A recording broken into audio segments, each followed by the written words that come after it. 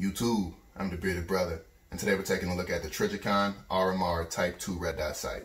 If you haven't already, go ahead and smash the subscribe button and become part of the brotherhood, and stay tuned.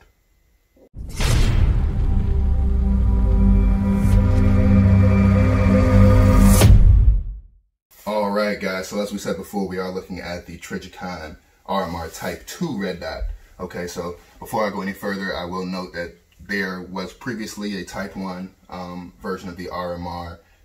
Still a great sight if you can get your hands on one of those. The only downside to that was it did occasionally have a flicker on, flicker off issue when mounted on pistols. And let's be honest, these are relatively small, compact, robust sights that often find themselves at home on a pistol. So Trijicon quickly took back to the drawing board, came out with the Type 2, which is a bit more robust, and the battery terminals are a bit more reliable as well. So you don't have the battery shaking loose of those terminals and causing a flicker on and off. So that's the difference between the Type 1 and the Type 2. What all comes in the box with the Type 2, as you see here, you do get a 2032 battery. You'll end up getting 2 RMR screws as well as a hex wrench to install those. You'll also get the manual, of course, a warranty card, and you do get a Trijicon sticker as well. Now the MSRP on this unit, $699, so not cheap at all. I will say that I managed to snag this one at a bit of a discount. Of course, still new in box, but if you do scour the internet, you can find these on sale. I'd say as low as $400. Those deals are pretty much gone now with the COVID scare. But if you can get around $450, $475, I think you're getting a pretty good deal. Most of what I've seen out there now is being offered around $500, $600, and some places are going up to $700, right up there with the MSRP. So keep that in mind. They are selling out. If you can grab one and you want one, go ahead and get it while you still can. All right. So basically, this is just a special RMR or a special red dot in the sense that A, it's extremely small, and then B, it has a patented housing shape that essentially will help to absorb any impacts, and the way that the aluminum housing is shaped basically diverts stresses away from the lens, in turn increasing reliability. So that's the reason that these sights are so popular. Potentially part of the reason that they're priced so high. I imagine part of that is due to the fact that they do contract with the US government, and you don't really have to adjust your price if the government is your buyer. They're pretty much going to pay whatever. So these are well suited to training, concealed carry, self-defense, military, law enforcement. It's a one-stop shop sight. Now it's pricey, but it's good stuff. So I'll go ahead and crack this open and kind of show you guys the unboxing experience. As I do that, I will tell you guys I've already removed the RMR from the packaging because the unboxing experience, quite frankly, was a bit underwhelming.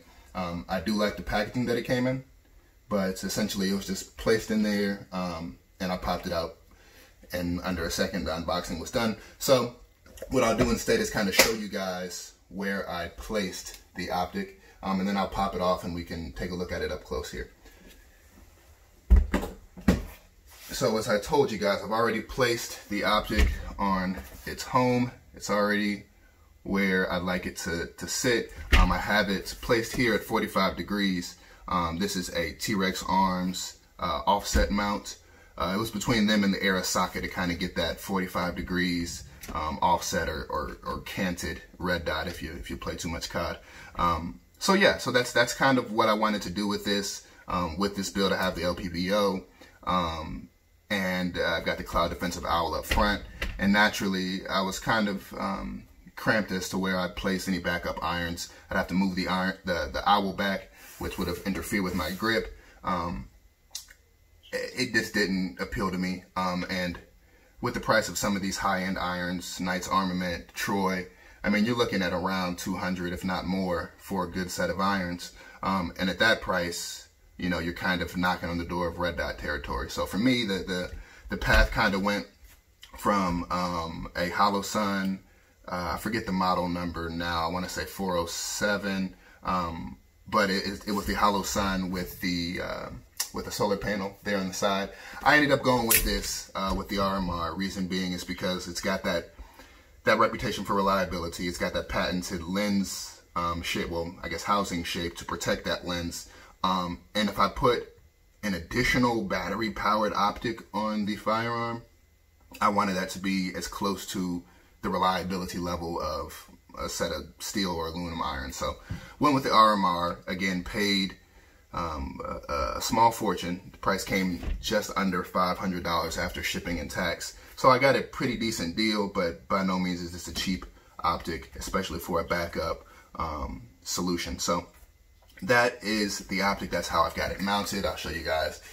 I don't know if you guys will be able to see it like that, but basically I've got it so I can quickly cant that rifle to the side there and use that dot for when I'm shooting targets that are a little bit closer up. So planning to get this out to the range soon, guys.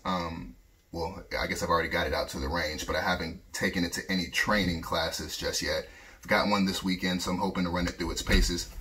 But without further ado, let me go ahead and pop this off, guys, and I'll show you more of the sight up close. All right, guys, so here it is. This is it. This is the RMR. Quite small and extremely tiny footprint overall there, but an extremely robust optic. So you can kind of see that patented shape that they've got with these additional kind of chunks of aluminum on the edge of the lens there. That essentially is supposed to absorb some of that shock impact on a drop or on a bump and divert that away from the lens. Overall, I'm very happy with the quality of the optic. It's well milled, well designed, and it feels pretty robust. You'll see that we've got the MOA adjustments for the up and down here on the top, and then on the side you've got the small adjustments for left and right windage. You've also got your brightness buttons pretty large there on the side, as you'll see. So you got plus on the left and minus or negative there on the right. And these are pretty easy and tactile to engage. Let me see if I can get that on for you guys. Now, what you will also notice is on the bottom side of the RMR, it's essentially just a battery terminal and I guess a couple screw points underneath that warranty sticker there. But that's essentially all you get. Now, it's important that you'll see it down there below. It's important that when you purchase this, if you do want the reliability, the water resistance, you do need to purchase the sealing plate, again, as you see there below, which basically this is a thin sheet of steel or metal that sits between the battery and the actual mount or the rail surface or whatever you end up putting this on. So that is important to consider if you do want that water resistance. That is not included in the box. So there's the dot there. It's quite hard to get into it's hard to do when I'm behind the camera like this, guys. But you did see it briefly there for just a second. There we go. So there's the dot. It's pretty crisp. It's overall, I'm very happy. You know, it's one of these things where, you know, these dots, it's essentially just a dot. You're not going to see a major variation between this and maybe a hollow sun dot in terms of the dot itself. But when it comes to overall reliability, whether or not the optic is going to last, that's kind of where Trijicon enters the game. So that's about it, guys. You know, it's really not much to show, which is the reason I kind of took it out the box there for you guys. But that's the optic. That's Trijicon RMR Type 2. All right, so that's the RMR Type 2. If you're looking to pick one of these up, I got mine online at Lambo's Armory.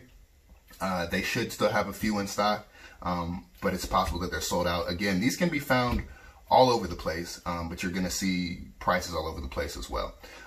So again, you know, just be wary, keep an eye out. If you see a good price and you want one of these, go ahead and grab it. Let's see what else. The Trijicon or the T-Rex arms mount that I showed, those kind of come in and out of stock if you are looking for a canted or 45-degree offset mount. I do like the T-Rex arms mount. Arasaka has a very good mount as well. Both of those two, I would say, are kind of up there for me. And one of the good things about it is, as you see here, I've taken it off of the mount, but being as that mount stays fixed to the rail, when I do pop this off once a year to change the batteries, because bear in mind, this does have an always on feature. It doesn't have shake awake or, you know, when you pick it up, it turns on. It's not like some of those SIG optics or those hollow sun optics in that regard. It essentially does stay on. Now, in addition to that, there is an automatic functionality built into the light, which I've tested a bit. Now, I haven't stressed it too much between, you know, different dark and light environments. But essentially, when you do aim this, or when it detects light coming in from the front, it will brighten to accommodate some of that additional light. And when it detects you're in a darker area, it will dim so that you don't get so much bloom from the dot. But with that feature, so long as the optic is sitting at around medium setting, I believe a number or setting number 3 or 4, as long as it's sitting between those settings, you're typically going to get about 4 years of battery life out of this. Now, again, I recommend changing your battery once a year, maybe on your birthday, just to make sure that you don't have any issues if you ever do, in fact, need the firearm for more than a training course or something like that. But just something to keep in mind. The automatic brightness can be your friend, but it can also be your enemy if, for whatever reason, you leave that optic in a bright area. It's going to burn that optic out a lot faster. All right, guys. Well, that's pretty much it. That's the Trijicon RMR Type 2 with a 3.5 MOA dot on it there. So if you guys like the video, please hit the like button, smash the subscribe button as well while you're down there. It does do a lot for me. It helps boost the channel engagement, make sure that my videos get out there and seen by you guys. And most importantly, it makes me feel warm and fuzzy inside. So if you could do that for me, it'd be greatly appreciated. Without further ado, guys, I'm the Bearded Brother. I'm gone.